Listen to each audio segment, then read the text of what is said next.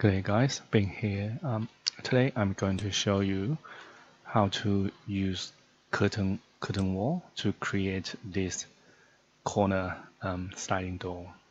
Okay, so let's start. So first, create a project. Use a architectural template, and okay, so type WA wall. And okay, so we're going to start from this. Okay, so storefront. Okay, so edit type. First, we need to create a new curtain wall. So duplicate. Let's call it new curtain wall. Okay, so we need to change some setting. So first, we don't need vertical mullions. Change this to none. We don't need horizontal mullions. Change this to none. We don't need horizontal grids. We need vertical grid, but we're going to change this one from maximum spacing to fixed number. And I think that's it. So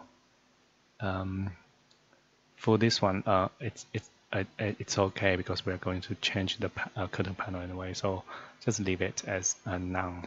Click OK.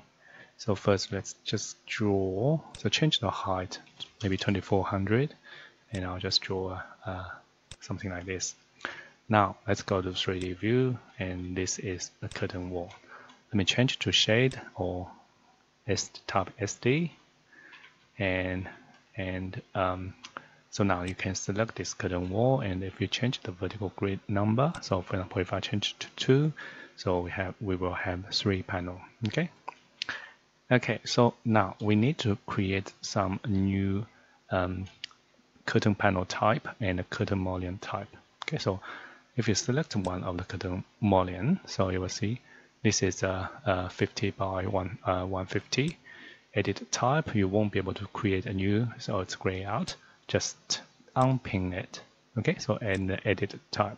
So now you can duplicate and create a new one. So I'm going to just call it new curtain mullion. Okay, so and then I'm actually not sure about the size for a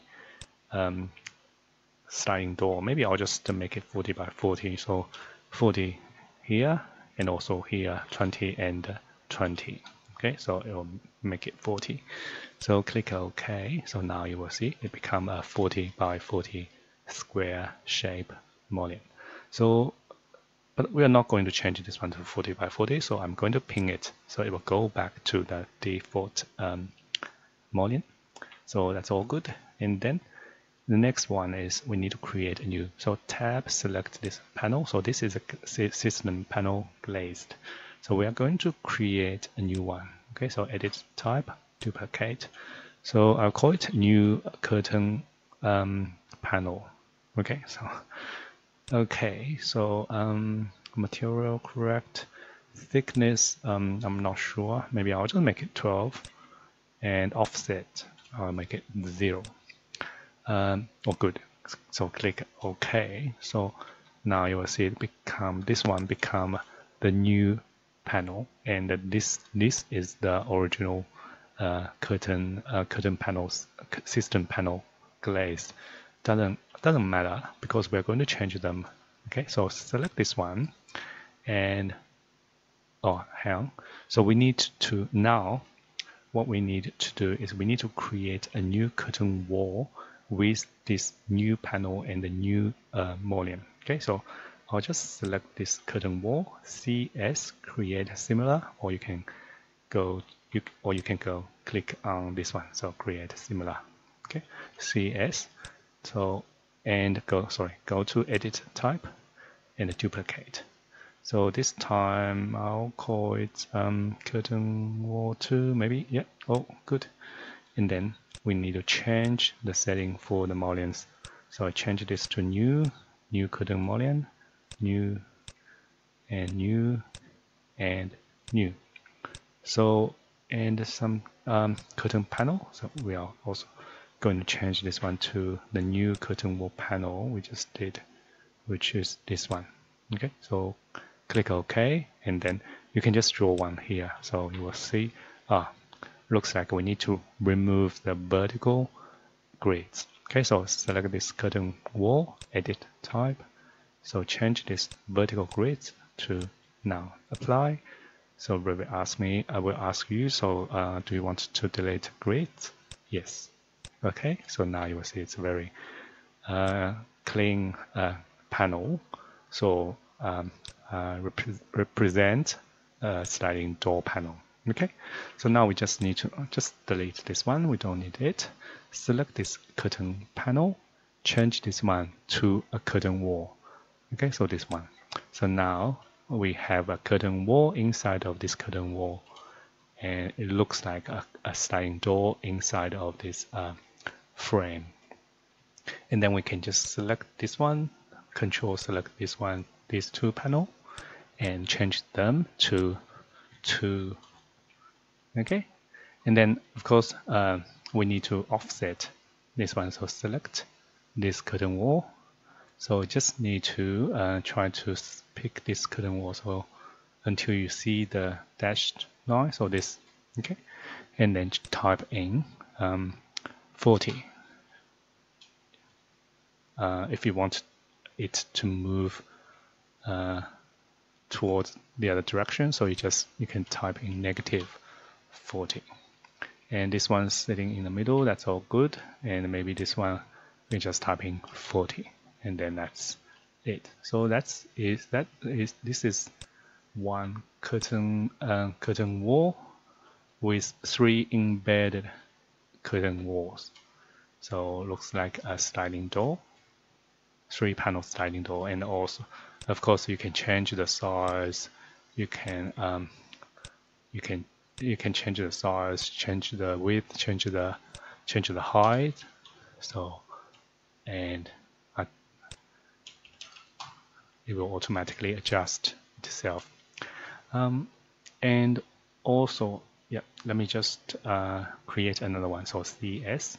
So this time I'm going to just start from the end point of this curtain wall and draw it like this.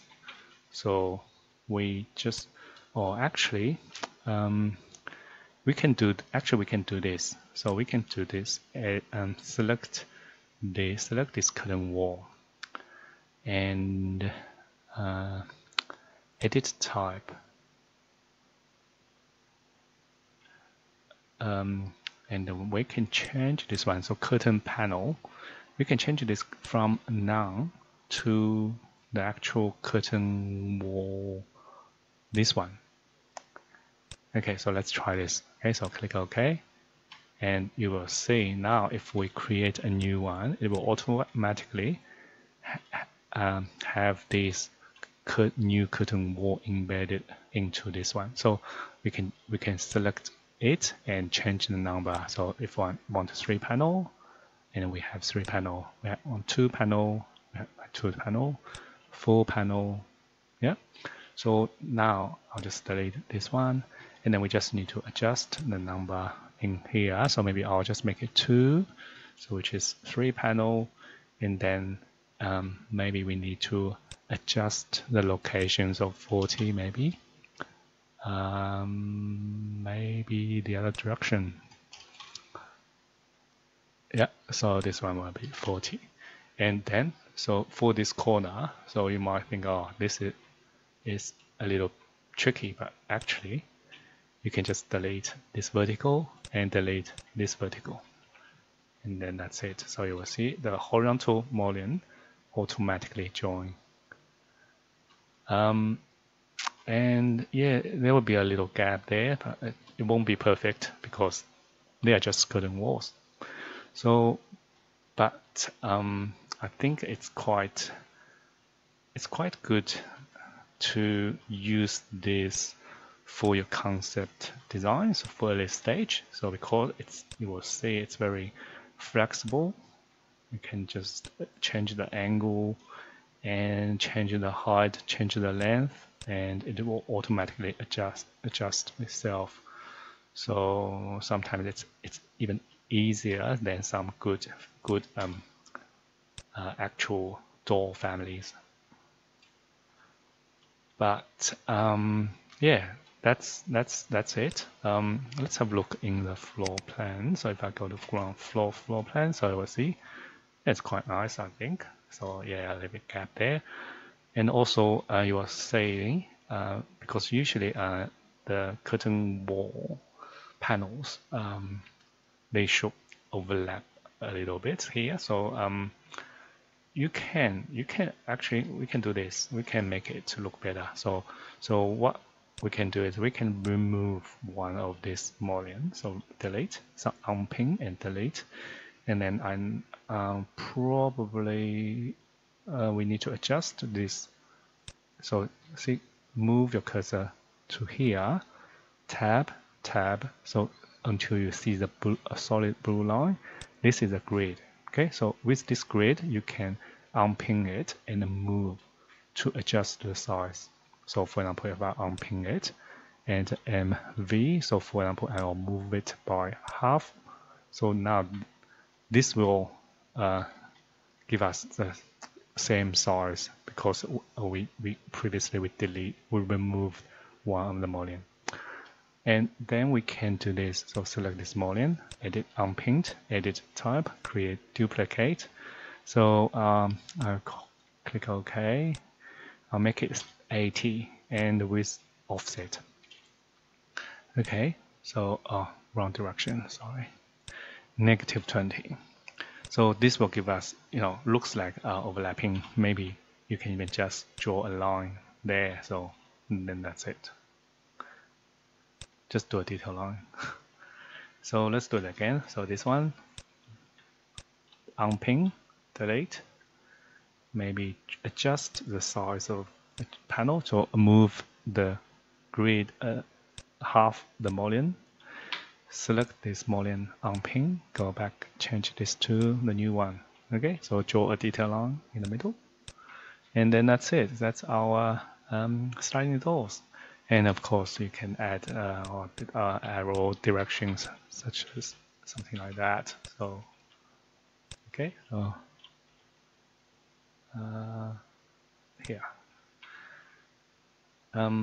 Yeah, that's it. So, and if you I think I've done some video about, so you can actually create a panel as a window, and then you can embed that into here. So it will automatically create everything, such as the arrows, such as the arrows in the elevations, and also you can, it will become a door or window, and then you can use window tag and door tag.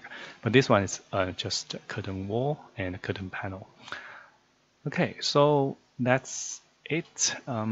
If you have any question, please let me know. Or any ideas, suggestion, or complaint. I'll see you next time. Thank you. Bye.